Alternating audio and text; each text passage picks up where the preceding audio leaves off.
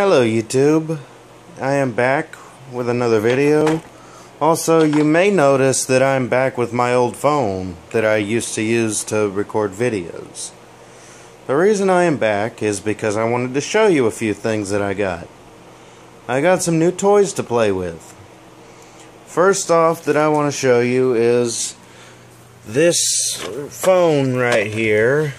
Yes, this is actually an old rotary phone that I am trying to free up. I have to move the wheel back by hand. Sometimes it tends to go back on its own, but not quite.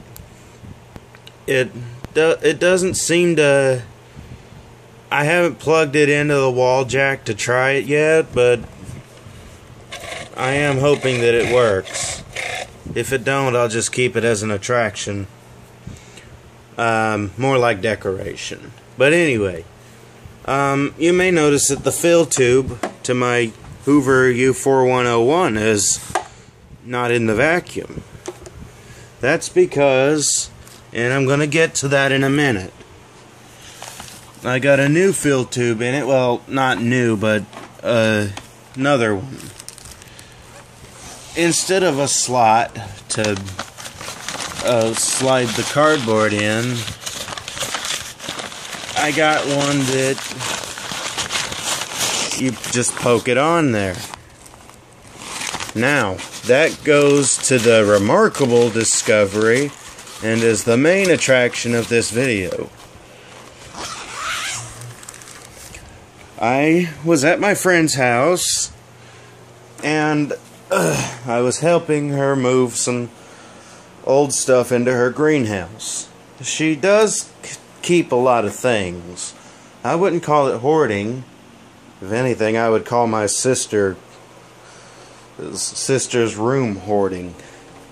Anyway, I went to her old barn, which is where I found this phone, and a Zephyr fan, which is still there because I didn't have room in my car because I was holding these in it.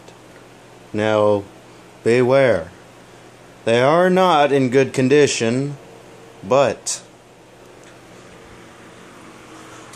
two Hoover convertibles. I stumbled upon a landfill behind her place. And there was these two Hoover convertibles. Now, before you say anything, I am going to repair these. It's going to be a pain in my ass because they're in such bad condition. This one, I think, is a U4339. Make sure. Not focusing. But it says U4339. This one is a U4003. And it's got the little slot that you shove the attachment thing in. Neither of these have bottom plates, and neither of them have brush rolls or belts. This one has a metal base and a metal fan, and it does have a lens that does not fit. It's from a custom convertible, which I don't know. This one has a lens. It's right here because it fell out when I took the hood off. This one's got a square handle like my U4101, so that might say something about its age. This one has a round handle which is broken, but I'm still going to get another handle and everything for these. They are badly rusted, which is why the handle here is badly rusted on this one. So that should explain something about the pain it's going to cause me to get it fixed. This one, the handle isn't too bad, but it's still not any good because you can see that it's broken. And there's where it severs to pack it away. I pulled the bumper off because I'm trying to get the hood off of it. What else? This one is a high performance 2-speed motor. The sticker here is trying to come off. This one does have the headlight assembly in it. Get the hood off without breaking it. But I have it pulled off so I could repair this. Both these motors are frozen, but I am going to attempt to get them unfrozen. This one is no better. The switch is rusted and you can tell it's done for. Neither of them had cords except for these little cords that go down the handles. If I can't get these running, I'm just gonna keep them as a attraction. Don't ask me why I keep saying attraction. The underside is pretty corroded and all. So I don't know how long these were down there, but I'm pretty sure they were down there for a long time, just judging by their condition. And the bumper here seems to be like shrunk or something. I have no idea. And hey, I repaired an Encore convertible that was in just as bad a condition as that one. This one isn't too bad because apparently it wasn't exposed that long to the weather. It was under a cash register, an old wood heater, and all that. And this one was just out in the weather. And that should explain the fact that it was in the weather. The handle release isn't really efficient because there's not that little rivet down there. I haven't been able to get the hood off of it because one of the screws is shot, and it's this little screw right here. I forgot to turn on my light. I did get the light to work with the phone. This screw right here is shot, so I'm probably either gonna have to drill it out or find some way to get it off. And the assemblies I'm going to need to repair these are the axle for the back wheels, maybe some new height adjustments, which are not going to be easy to come by. This one doesn't fare any better in that area. I'm going to need new wheel assembly for it, new handle on this one. Handle should come with a switch. I was thinking I could put my Conquest handle on it whenever I want to use it, but I can already tell I'm not going to be able to get that handle off until I oil this or drill it out, because that's holding it on. This one I don't need to drill out because I just need to find a way to stop this from making contact with the back one here. And you can bet that this one had a Type-C set up,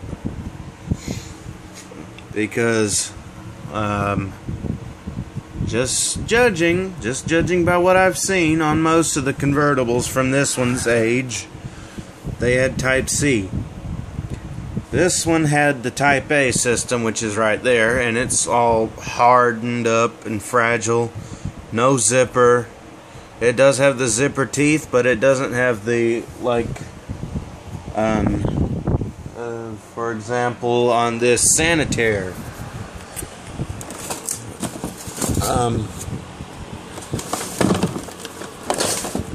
It does not have this part on it. So that bag is no good, but the fill tube was, so that's why I salvaged that for my U4101, just so that the cardboard would not bow out when you turn it on when it's a new bag. For one of those, this sanitary bag, the thing was missing in it, so I'm gonna try and put this on here and use it as an F&G system until I can get a bag assembly for them. It's not gonna be easy. I got my work cut out for me, but I am going to attempt to repair these. I know Chris and a couple other users have told me that it just ain't worth it, and that I should have just left him there. From one user's name I forget. So, hey, I fixed this Select Vac. I fixed an Encore convertible, which was identical to this one, but I don't know if it had power surge with the switch, so I'm not really sure on that. Until I can get the hood off of this one, I'm not even going to bother with it for a while, just until I can get the hood off of it. I'm going to do my best on that one, just to get it running before I go into getting parts for it.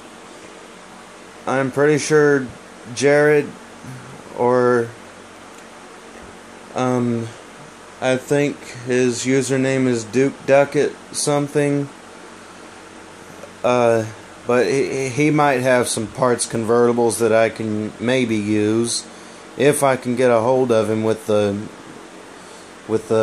subject. So yeah, I got my work cut out for me, and I will try and get these running. When I do, they'll be in some videos, so stay tuned on that. Also, I guess I could run this. Also, Mitchell Armstrong here on YouTube. This is going to be yours, but before I pack it up and get ready to ship it, this handle, I am going to make sure that it's still good, because someone at my old school where I got the Select Vac and EuroClean said that they had been using the electrical tape as a grip. So I'm going to make sure that this isn't just that. And I got a new cord from another machine that had no good parts. The dirt cup was missing. The bag half of it was all messed up. And the hood was missing. The brush roll was seized. But I got a new cord for it, and I would have salvaged the base, but the front wheels were missing. The back wheels were shot. One of them was in... I've noticed a lot of these. The back wheel is on backwards and normally goes out first. So, yeah. It does need a new brush roll, because this is the old brush roll. The ends are missing. This one wasn't there. And this one, the end cap was missing, but it still has the bearing housing. The bearing was gone and all. Also, my 684 that I rented out to someone because my Royal needed a bag.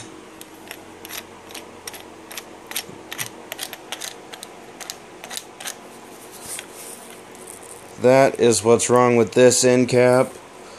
Neither of these end caps are good.